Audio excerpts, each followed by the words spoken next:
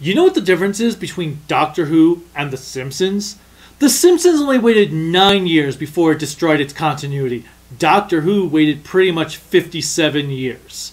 I am the Kaijin Okami, and this is my quickie review on Doctor Who season or series 12.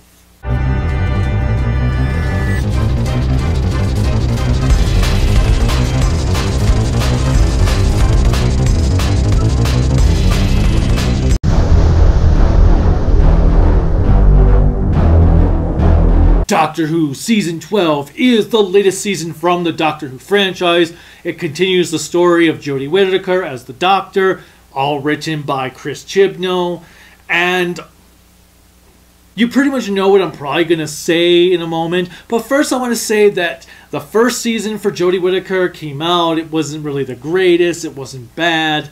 I hated some episodes, and then we rewatched it just before the new season came out. It still wasn't great, wasn't bad. I still hated some episodes, but some other ones was like, well, that was not as bad as I remember when it first came out. But there were only really 2 episodes from the first season I actually liked, The Demons of Punjab and The Witchfinders General. So I wasn't sure what to think of Season 2 for Jodie, but you know what, I was kind of like, well, I'm going to give it a chance, because you know what, they can only take the feedback from the last season and improve it. Right? Right? Well, apparently not. But before I get into that, first, we had the great season premiere, Spyfall. Spyfall was incredible. It was well paced, it had some witty scenes, it was snappy. It felt more like a James Bond spy thriller than the more recent James Bond films. There was a whole lot to love. I didn't like that they killed Stephen Fry's character off, which I felt was a little too soon because he was underutilized. I would have loved to have seen more with Stephen Fry, but hey, it is what it is.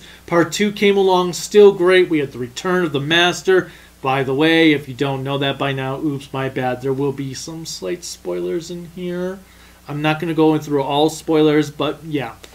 So we have the Master. He's well acted. I forget the actor's name who played him, but he was in Iron Fist as one of the main villains against Iron Fist. Here, he does a really great job as the Master. I have recently been watching Pertwee's era of Doctor Who. I've only got Pertwee's last season left, but I have to say that he was really pulling off his inner Delgado version of the Master. So, I was really pleasantly pleased with his role. He was doing a really good job. Then this revelation occurs at the end of Spyfall, and the next episode starts up, and it's like, okay, are we going to? No, we're not going to talk about the ending of the Spyfall at all. Okay, cool. It's like called Orphan 55. It was awful. It was beating us over the heads on why we're destroying the environment. Just like, boom, boom, boom. Doesn't do it anywhere near with the finesse that the Green Death did for Pertwee. Then we had one with Nikolai Tesla, which was a fairly good episode, fairly enjoyable. Then we have the next episode, which was The Fugitive of the Judoon, which brought Jack Harkness back for a pointless cameo that had no reason to exist. It was just garbage. He served no purpose, and the message he was there to bring, one, it was the cliche, I've got a message for you, starts to tell the message, and oh, there he goes, he's sent away. And then this revelation occurs where Hartnell may not be the first Doctor. Another issue with this episode, though, is that every character that was in this episode was pretty much there just to move the plot along. They weren't a character just to be a character, they were just a plot device. That was pretty disappointing. The next episode was about these birds where they're getting sick and just up and attacking people. Another, we suck as a human race, protect the environment type thing, let's shove it down your throat, which I don't really understand who these are catering to, because we, the audience for the most part, we already know we're destroying the environment. We're trying to fix it as best we can. However, we can't fix it when our corporate overlords don't care. So if this episode and the last episode were meant to be voices to us, we already know that crap. If you're meant to be voices to the corporations, they're corporations. They don't give a shit what you think. They're going to destroy the environment regardless, because who the hell cares? They have money to survive. We don't. So yeah, your message is lost. Your message is just going on deaf ears. Then we had another episode which was... this one was Can You Hear Me? Which was about these gods and dreams and nightmares, which was kind of a cool concept, except it felt extremely rushed.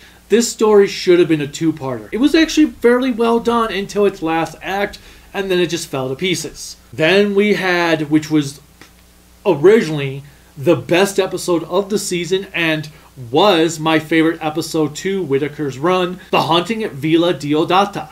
It was about Mary Shelley and Percy and all that stuff revolving around Frankenstein. It was really well done. It was incredible. The camera work was excellent. Like, there's this scene, Graham comes around this corner, the camera's just facing the audience. Graham's walking towards the audience. You see this body in the background. The body is just there. Graham goes up these stairs. The body disappears. And then Graham comes back around the corner and starts walking towards the audience again.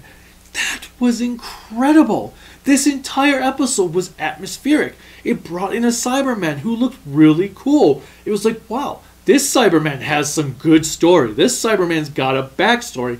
This Cyberman can be fully fleshed out because he's got half his face showing. This is awesome. Get it? A Cyberman fully fleshed out? Never mind.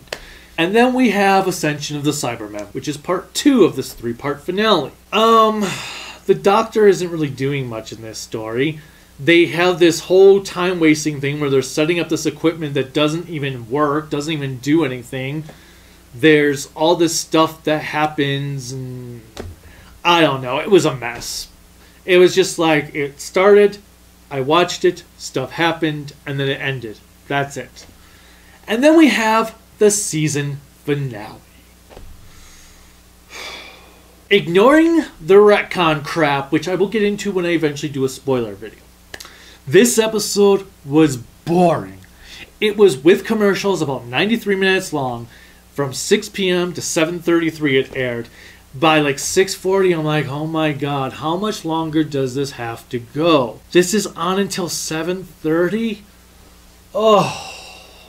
And it kept going and going.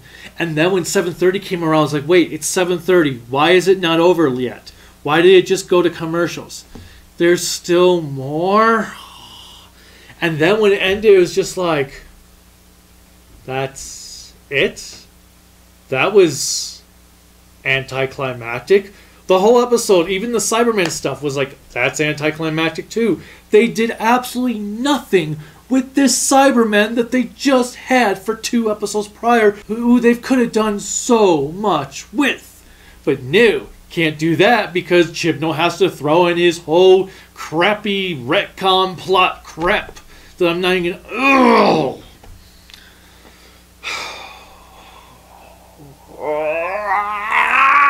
Why? I saw the best article headline today. It said Doctor Who trades in her Tardis as a police box for a dumpster fire. And it's totally true. There's so much wrong with it. I won't get into it right now, but ugh. All I can say is that this has pretty much ruined Doctor Who for me. At least the new stuff. I'm still enjoying the old stuff. I still have to finish Pertwee's era, and I still have not seen really much of anything from Hartnell except his first 3 stories and his last story. So there's still a lot of Doctor Who for me to enjoy, and then I do want to rewatch the Tom Baker years, especially with all the Blu-rays coming out. Chibnall has made Colin Baker's era of Doctor Who look like a masterpiece. How? And BBC apparently doesn't care. BBC says that Doctor Who is the best it's ever been. Chibnall said that he's going to write the show he wants to write because Doctor Who is not a democracy, so who cares what anyone else thinks? This is a man who went on TV as part of a Doctor Who fan club during Colin Baker's run and says, the show is not very well written anymore, I could write better. Well, he's had his chance, and he has proven he is just as inept as the people who did Colin Baker's run. But hell, at least the people who did Colin Baker's run were trying to make a good show. I have no frickin' idea what Chris Chibnall is trying to accomplish other than destroying all of Doctor Who continuity. Doctor Who has just become Star Wars in what has recently happened. All the stuff dealing with Jodie Whittaker's run as the Doctor is no different than The Last Jedi and Rise of Skywalker. It has just completely destroyed the entire franchise, spat on everything everyone loved about it, turned the Doctor into basically a god. And that's that. I don't know if I'm going to come back for the rest of this run. I will wait probably until Chris Chibnall is done. Like I said, I have plenty of old Doctor Who to still watch. The first 3 seasons of what's available, I still need to see those. So, that's that. If you really want me to give Doctor Who Season 12 a rating, it's going to be a pathetic 4 out of 10. The only reason I'm giving it a 4 out of 10 is because of the Haunting at Villa Diodata and Spyfall. Other than that, this season was shit. They still don't know what they want to do with this Doctor. They're still not having fun with the aspect the Doctor is a female. I'm just done. Have you watched Doctor Who Season 12? If not, why? Are you just sick of the current stuff? Did you not like Chris Chibnall? Are you not a Doctor Who fan? Whatever the case may be, let me know in the comments. Click like, click subscribe, click the bell notification, click whatever else YouTube has you clicking on to support me. You can support me on Patreon at Kaiju no Kami, Twitter Kaiju no Kami, Facebook Kaiju no Kami, Instagram Kaiju no Kami, and my website creativitybydesignllc.com. Until next time, bye.